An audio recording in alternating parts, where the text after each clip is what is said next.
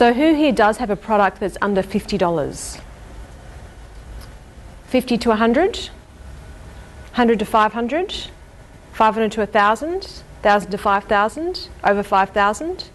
Okay, so some of you had your hands up for multiple points along that path, and that's a very good strategy in business, is to have multiple price point products, because your clients would always spend more money with you if you give them the opportunity.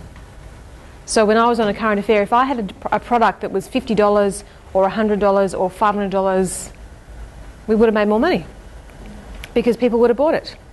But the only thing that they could buy was $19.95. Okay, so often it's and if you're in need of a cash flow injection, go back to your existing database with another offer.